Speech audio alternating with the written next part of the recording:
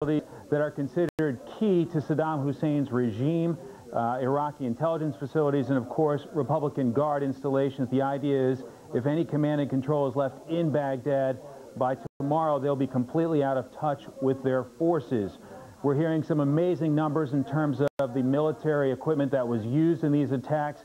1,000 to 1,500 bombs, Tomahawk cruise missiles we're hearing in the ballpark of 320 used on this day alone. Baghdad pounded, but also key military sites around the country, and you can see the images here unfolding on live television earlier in the evening. Virtually every type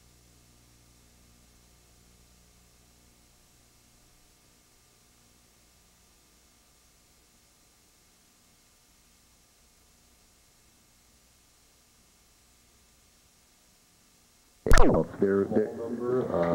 just off the top of my head, I can think of a few hundred. I think a few hundred, and defections, though, you don't know, but there's lots of reports of defections as well. A lot of people just leave and melt into the countryside. General Myers? Yes, you and other officials in this government, of course, said before this many times that flatly that Iraq did have biological and chemical weapons. We also heard from several commanders that they were actually convinced that Saddam, in the last resort, would use those weapons. In these 40 to 48 hours, have you learned anything in addition about that capability, about where they might be, and about the readiness of Saddam and his commanders to use them? Nothing definitive. Mr. General Myers, Mr. Secretary, could you please...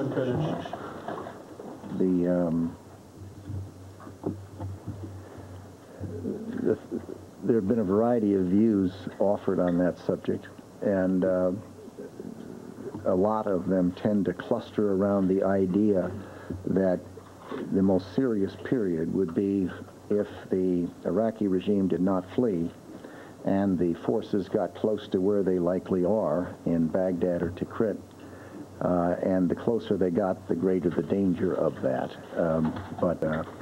We don't, that's been more a theory on the part of outsiders rather than a theory on the part of insiders through interrogation or communications.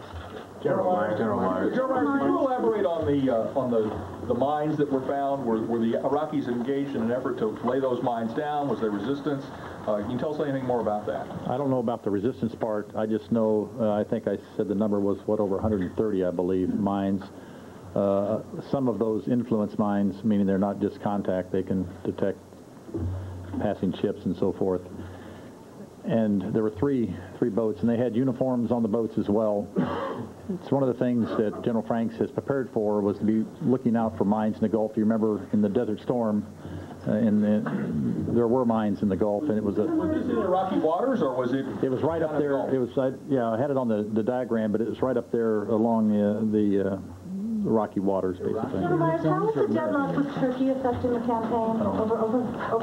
How's the deadlock with Turkey affecting the campaign over actually being able to get the overflight rights that we need?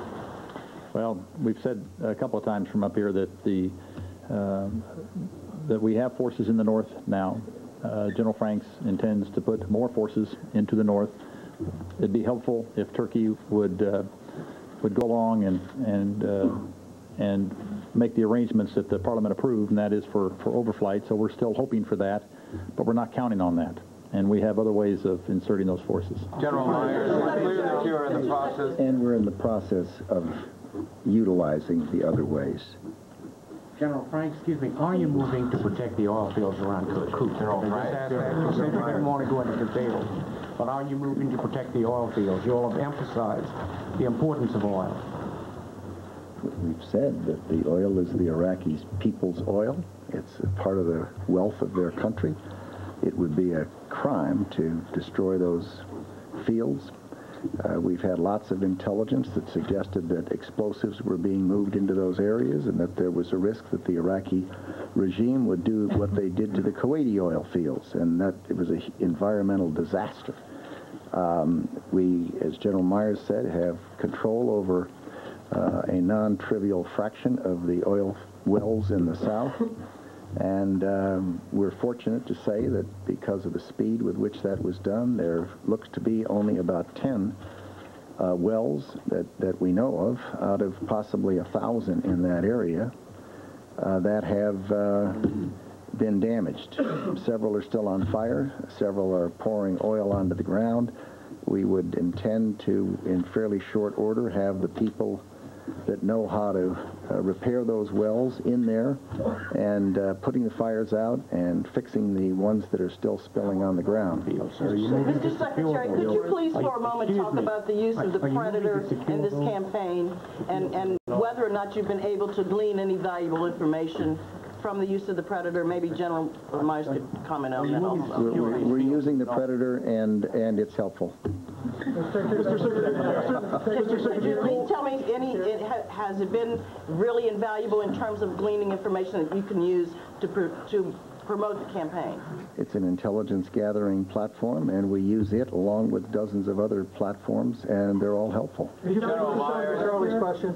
Are you moving to secure the fields in the north, sir, given these fears that they might set them on fire?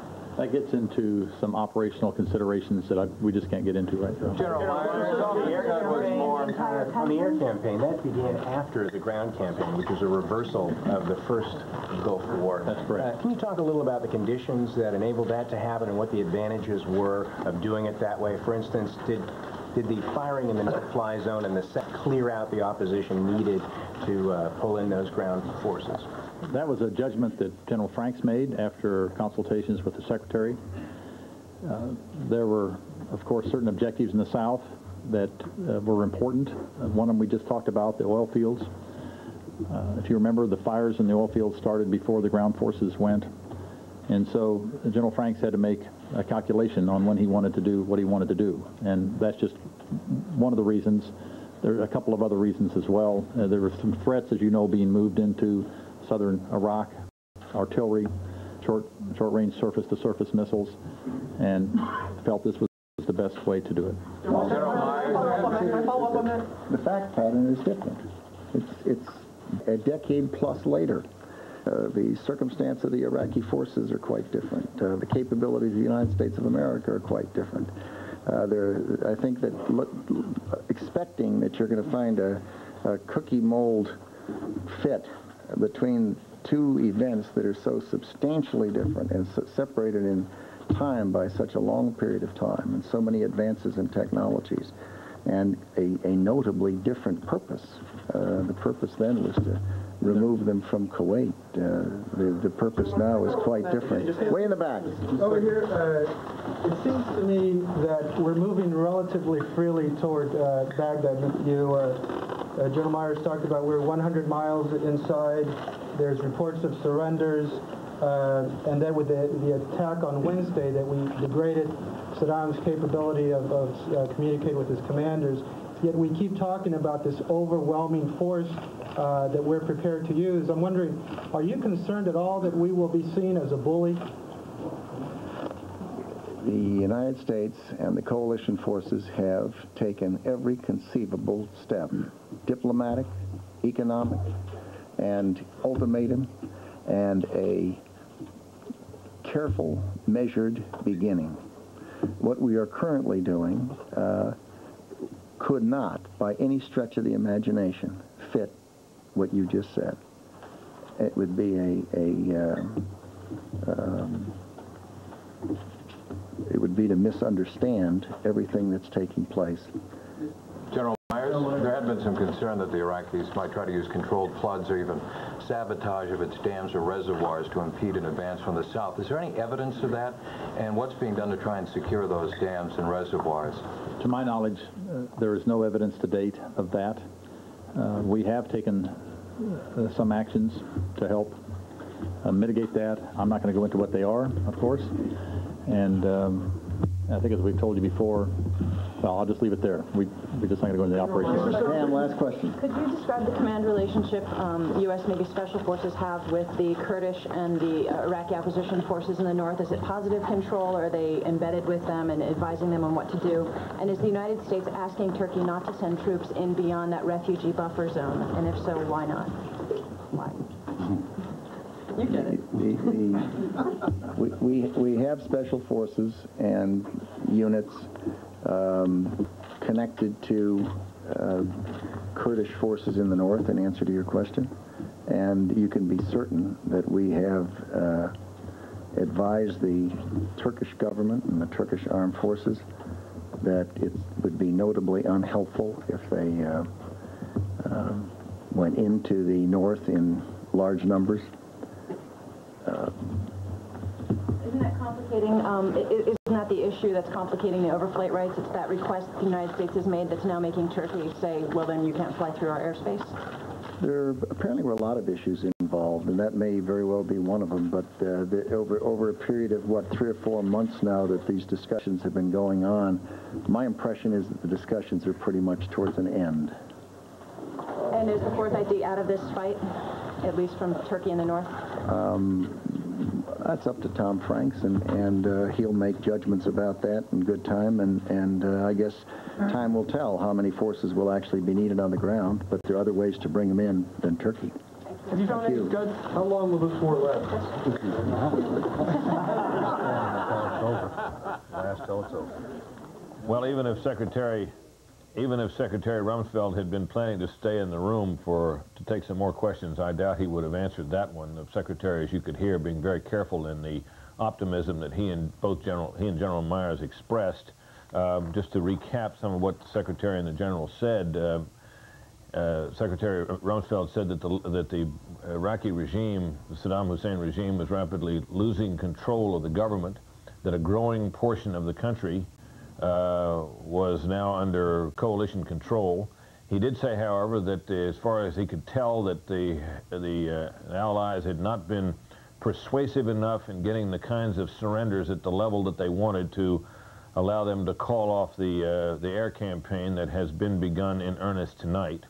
He also acknowledged that most of the contacts that they are having with the elite Republican Guard units, which are the ones that are considered the most important fighting force for the Iraqis, is with units that are outside Baghdad. Now, that's not unexpected, but that is obviously significant. General Tom McInerney has been describing that there are 2 key Republican Guard formations units outside Baghdad in places where there's probably going to be some serious fighting.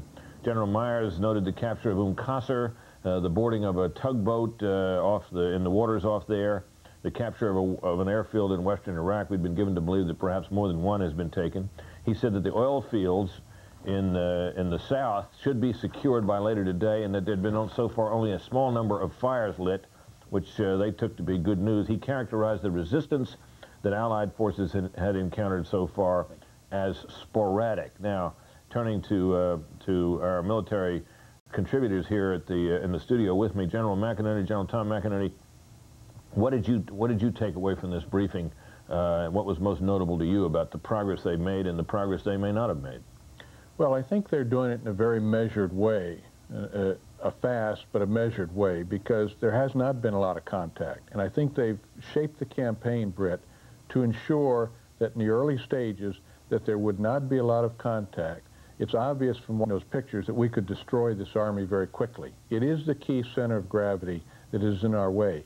But the way center of gravity is in our way. The center of gravity to this whole success, because if the army falls, then we move in. So if you measure everything we're doing, the army is the center of gravity, and that's split out into the Republican Guards and the regular army. Right. Now, this campaign has been constructed by going west of the Euphrates, where there's no population. That's the desert area. That's the desert area. Populated, thinly defended. That we watched all night. Right. And for hours. And they went very fast, and it is the entry to Baghdad.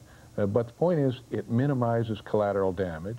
It minimizes contact with the Republican Guards or the regular army. So is this the phrase that would this fall under the heading of what General Norman Schwarzkopf used to call, quote, haul ass and bypass? That's correct.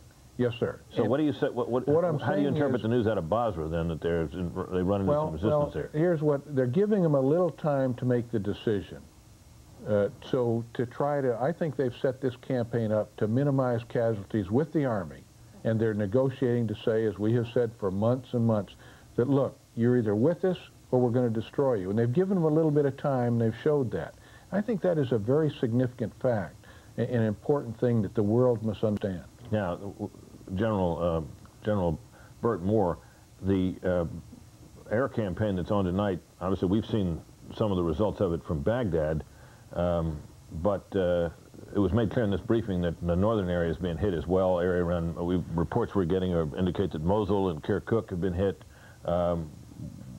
What did you take away from this briefing that struck you most? First, the air campaign and the entire campaign is going according to a predetermined plan. I mean, I know we all had a little hiccup after Wednesday that maybe they were shifting gears, but Secretary Rumsfeld said we are on our original plan, which I thought was considerably important.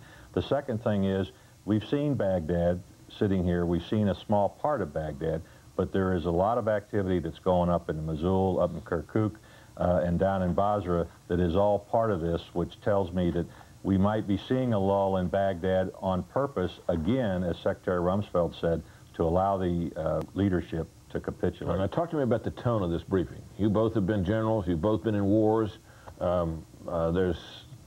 This is an unusual situation in which you're trying to communicate to the enemy the inevitability of his defeat and the necessity, if you can, of his surrender. At the same time, you got this desire not to be too optimistic. They sounded like things are going well. You heard, well, basically on plan, you heard General Myers say. Sporadic resistance, you heard him say. Should we, as news consumers and viewers of this, buy the optimism?